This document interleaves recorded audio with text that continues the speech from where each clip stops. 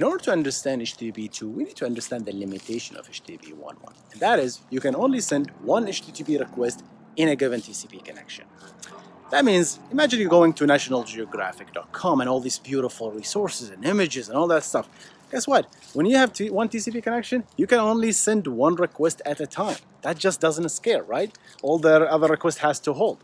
So HTTP2 came into the picture and said, you know what? We can actually send multiple TCP requests on the same TCP connection as long as we give it an ID. So what we did is like we assign a special encapsulation for each request, and we call that a stream, so that each request is now well known to have its own headers, has its own encapsulation. That's called a stream. So you can multiplex multiple requests in the same TCP connection.